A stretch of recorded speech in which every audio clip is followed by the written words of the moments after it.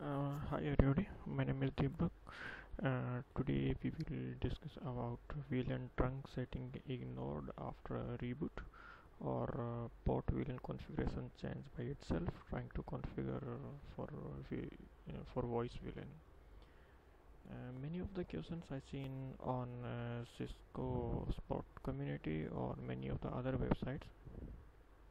So today I decided to make a video for that. But especially that issues we seen on the Cisco small business switches, so they call the SAP 300 to 200 switches or 500 switches. Many of the time we will face this issue. What is the root cause for that and how we will troubleshoot that? Today we will learn about that. First of now that why this issue will be occur and what will happen when you will be reboot your switch or unplug your port and plug again. Otherwise you just type the shutdown command and type again. What will happen is that behind and back in the background, so that's the VLAN setting is going to change is that in the Cisco small business switches, there is a feature of the smart port. Basically, the smart port feature is included in switches because in the small business or in small company organization, the many time they don't have any dedicated IT persons, and they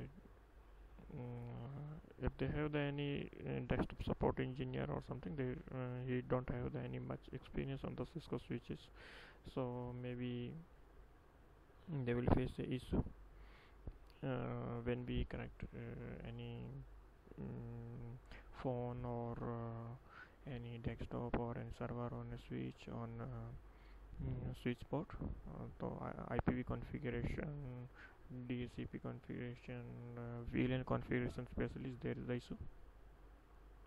So you can see this the smart port switch is there. When you will turn off any port or unplug that port, then why that VLAN trunk setting will be changed is that because you can see there is some configuration which I configured in my switch. You can see there is the predefined VLAN in that in the smart port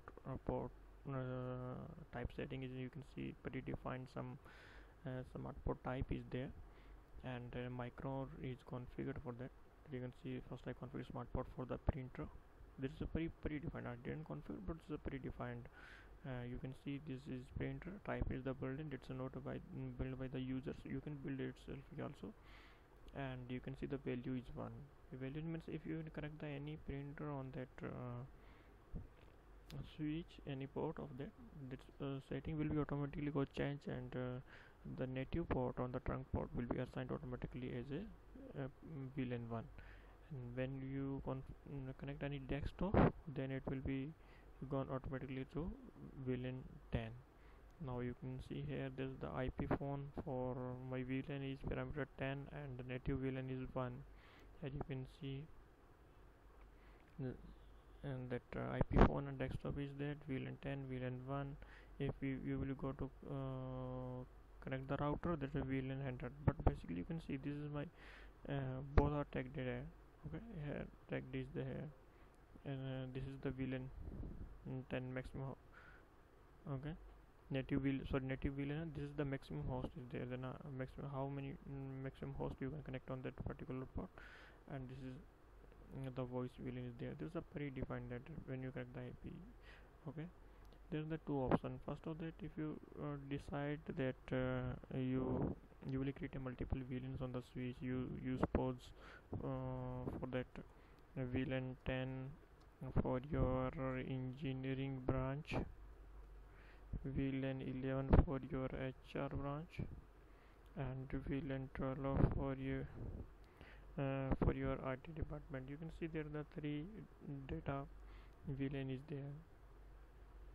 So here you can see for the servers and hosts, my are the VLAN and VLAN 1 is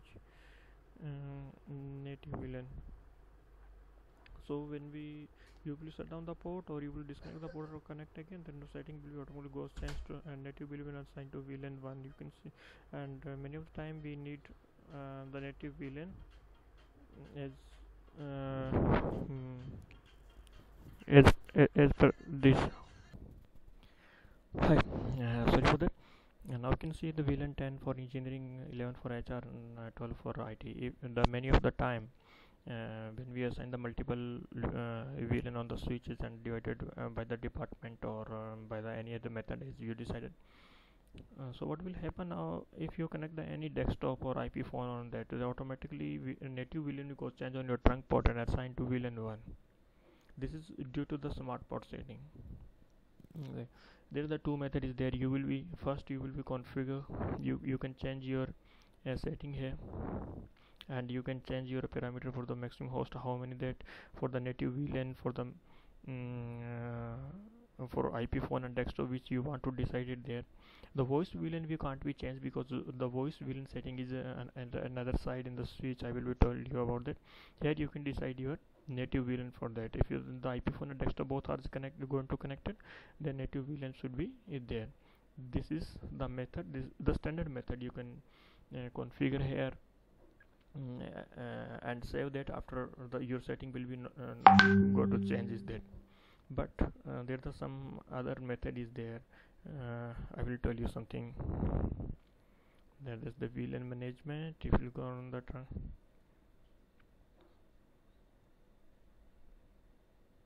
one minute, so my actually the VPN is slow. I am connected with the VPN. There's the default native VLAN setting is there. You can see there. Okay, you can change is that, but this is not a solution. If you change that, it will change for all of the switches. If you in the stacking or is there, it will be changed. Go to change. Here you will be define the port B, which is the VLAN 1. You will decide VLAN when you can see this the untagged. Most of the on the port there the VLAN 1 is untagged. Okay, and therefore same is there VLAN 1 and VLAN 100. I have the three VLANs, one for my data and 9 for routing purpose and 100 for the voice. This I configured on that switch. And here is the port VLAN membership is there. You can see that you configured the UP means and that untagged port, and T means the tagged port. You can see here operational VLAN is there. Everything is here configured is there. Okay, just to go and change the setting. This is the trunk configuration of the setting is there.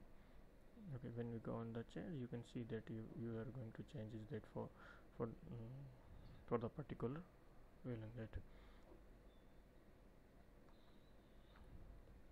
Here is the port VLAN that I already showed to you that how we will configure is that. Okay, and this is the interface setting is there. This is the trunk is there. You can see that PVDI is already configured.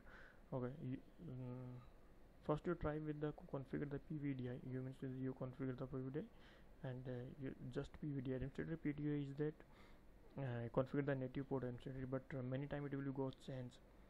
Okay, so what we do, we need to do go on the smart port, go on the interface is there. Okay, you will if you need to change that, you can change the smart port type. You can see if I click on the port first, I click on the port. I show you one example is there. Here is I connected my routing port. Okay, in the routing port, if I go to select is there, automatically change to the native VLAN 1. Because of its calculated as a switch as the far end side, but my routing is configured on that. So I disable the smart port here. Okay, go in the smart ports interface type and change your smart port as detected. Here you can see that IP phone and desktop is connected here.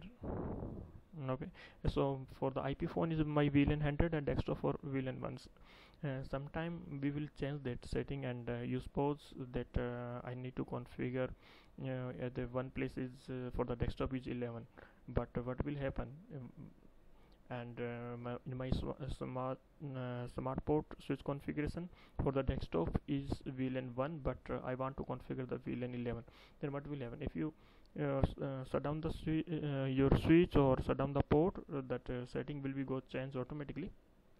So they have the two options. First of that, you will be it change new create the micron for the smart port type, sorry, micro for the smart port type, or second is that you will be go on smart port and interface setting and change the setting or disable the smart port. After you can configure is that you can as you can see here, I configured is there sorry, I disabled that smart port for this particular interface, because I faced a many time of the issue is that VLAN setting is going to change automatically. So I disable is that, after that it is working fine. I hope this future sorry, this solution also will work for you, that I will write you that what we do, what is the step is there. I told you that I will explain you again. First is that configure your trunk port, configure trunk port. Second is there assign PVDI.